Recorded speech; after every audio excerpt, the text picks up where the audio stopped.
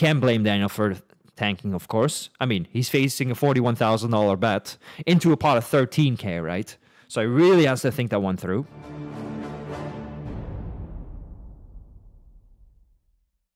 We've got Doug raising on the button to 9-10, hipster sizing, but it's a good one. King 7-3 is a very dry board, not really much happening. The 7 and the 3 don't hit either player super hard. I guess the 7 somewhat does. The king is very good for both of them. Obviously, more so for Doug. He's gonna have he's gonna have all of the big kings, whereas Daniel, if he had a hand like king, queen suited, or ace king, would obviously 3-bet. So I'm expecting a lot of c-bets by Doug, mostly smaller c-bets. Daniel checks, and Doug will, I think, bet around 600. Let's see if I'm right about this one. Okay, see, he just had to defy me, right? He's going to bet a lot. He's betting small, but instead of just betting 600, so I look like a genius, he had to make it 763. Okay, 763, not much of a difference. The 8 is definitely good for Doug. A lot of his hands like 8, 9, and whatnot, 5, 6, now pick up an open-ender or a pair. Daniel is not going to be floating a whole lot of 8 highs. If he has a hand like ace 8 offsuit or queen 8 suited, yeah, sure, he's going to continue that with his hand. But Doug is going to hit a lot more 8s. I'm expecting a much bigger bet this time if Doug does in fact bet. I would imagine he even goes over pot. Let's see. And okay, I'm right about this one. Nice. So Doug goes for around 150% pot, which is definitely a cool sizing. He bet kind of small on the flop. He overbets a turn. That's a classic pile solver line. I really like that. Daniel eventually makes the call. So when Daniel makes the call here, I would say the majority of his range is a king here. If he had a 3, he's probably folding. If he had a 7, he'll mix it up. An 8 is pretty unlikely, so I imagine he has a hand like king 9 here, a decent amount. 5 is an okay card for Doug. I mean, 6-4 gets there, but, you know, he probably doesn't overbet hands like king 5 or 7-5. A lot of his open-enders and gut shots miss, so... But at the same time, you know, if he has a hand like king queen, his hand is still looking good, right? I mean, what are you beat by? You're beat by some hands like 7, 8, king 5... but not enough hands to make you want to check behind. So I'm expecting a big bet by Doug, at least 9 or 10K, but could be more. And it's a whole lot more. Damn, it's a 3x pot all in. So when Doug shoves all in here, he's not repping a hand like king queen anymore. He's representing at least a hand like, you know, king 5, king 7. King 5, I think he doesn't overbet on the turn. So he's representing king 7, king 8 plus, sets, straights. So Doug is saying, hey, I've got the 9-6 suited. I don't think you do. Fuck you. I'm shoving 3 times pot, which is a really cool play. And now Daniel's going into the tank. He's got a king. Maybe he blocks a straight. And he's thinking, well, I have top pair. You know, my blockers are kind of good. But then again, is Doug really shoving all in here for 3 times the pot enough of the time? So a really sick spot. So unless Doug's hand is ridiculous, this is a really strong play by him. I imagine Daniel calls, otherwise it would be a little bit boring. From what we know, Daniel is a bit of a calling station. So maybe maybe he's going to call here every single time he has a king or something like a pair with a straight blocker. And eventually, can't blame Daniel for tanking, of course. I mean, he's facing a $41,000 bet into a pot of 13K, right? So he really has to think that one through. All right, guys, wake me up. Wake me up once Daniel has called. Wow. Okay. So Doug ends up shoving with king 7, which we thought was probably one of the weakest hands he could have. But I think it's a good play. I mean, he c-bets a flop with top 2 pair, he overbets a turn, and on the river he knows, well, I'm never really behind unless Daniel, let's say, slow played 3s or 7s on the flop, which is pretty unlikely, especially given the fact that he has a 7, or king 8 offsuit, which, to be fair, is a hand that Daniel can definitely have. So, and Daniel called here with 2 pair, which, you know, in theory, heads up against a very good player, you'd probably have to end up calling. But then again, it's not as great as it looks, right? Because, I mean, Doug is not representing... Well, maybe he's representing king 3. So, but, you know, at the same time, it is not a great spot. You know, you don't block the relevant sets very well. You don't block the straight. So, but I think Daniel's play is pretty good. So I'll give him a 9 out of 10. I think the preflop call is good.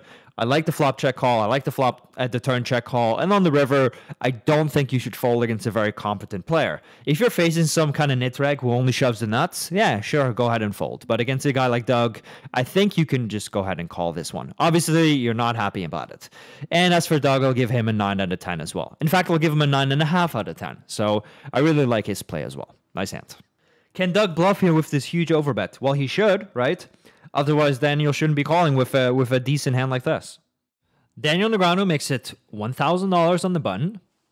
Doug says, no, you're going to pay. I'm going to make it $41.10, especially that $10. You know, that's what really does it. Board is King 8-5, and this is kind of an innocent board. You know, Daniel will have pocket 5s and 8s, King 5, King 8. He will have some hands like King Queen, whatnot. So he will improve a decent amount. But then again, Doug will improve a bunch as well with hands like pocket 8s, pocket Kings. So it's a pretty solid board for both of them. Not a whole lot is happening in the sense that there's only, you know, one open-ender out there. There's no flush draw out there. You know, there's only one overcard out there. It's kind of dry. So I'm expecting it small. And as I say that, Doug bets really small, bet on the flop. Daniel's main play here is going to be call.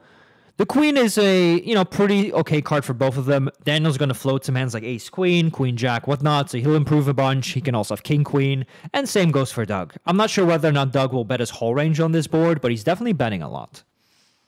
I'm expecting a bigger bet now. Bigger bet it is. So the pot is going to be around 32K if Daniel were to call. So he'll have about 2/3 pot left. Good sizing by Doug. The river 7 doesn't really change anything. I mean, I guess 9-6 of hearts or 6-4 of hearts, but, you know, pretty irrelevant. I guess Daniel could have a hand like 7-5 or 8-7 of hearts.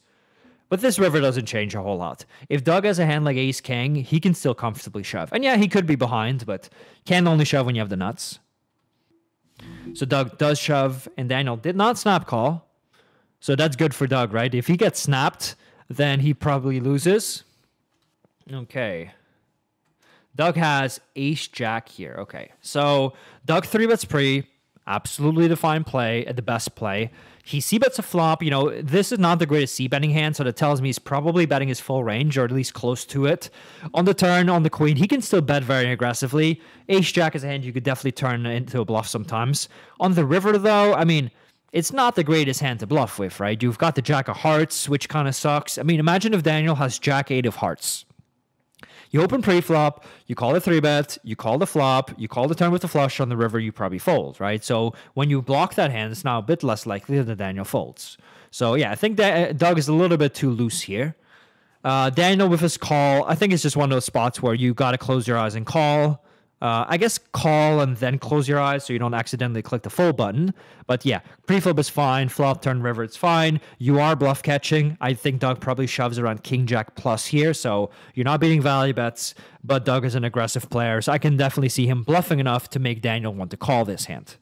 So I'll give Daniel a 10, I guess. It's a very easy play, but I like the play. I'll give Doug a 7.5. I think his idea is good, but it's a little bit aggressive, especially against a guy like Daniel, who is not known for hero folds. So, cool hand. How long does it take you to move to high stakes? That really depends. And guys, don't focus on that. You know, so for me, it went very quickly. But the thing is, there's no monetary, you know, reward for getting the high stakes quickly. Get there properly. So yeah, don't focus on how quickly you get somewhere. Even if you say, I want to get from NL50 to NL200, don't focus on getting there quickly. You know, if you play there underskilled and underrolled, are you then now proud of yourself? No, just move up gradually. Don't do anything stupid. And, you know, it's just an arbitrary accomplishment. The same as setting a monetary goal, right? Don't say, oh, I'm going to make 50K in poker this year. What if, let's say, halfway throughout the year, you already made 40K? Are you now going to be lazy? Right, because you're close. What if you're down 5K? Are you just gonna give up because there's no way you'll get there, or are you gonna work much harder? Don't think about that. Work hard, put in a lot of volume, grind a lot, put in good work off the table. You know, play good games only, no reg games or no super low EV games. Just push hard in good games, and whatever happens, happens. You know, poker is too unpredictable to make too many assumptions, right? Just keep on working hard. Consistently working hard. It's a marathon, not a sprint. Work hard, play good games, study a lot, grind a lot, and you will see results. But the reason a lot of people don't get there is because they're just not willing to work hard, right? They find some kind of excuse and they take a victim role rather than just staying strong, just pushing through and just working really hard, right?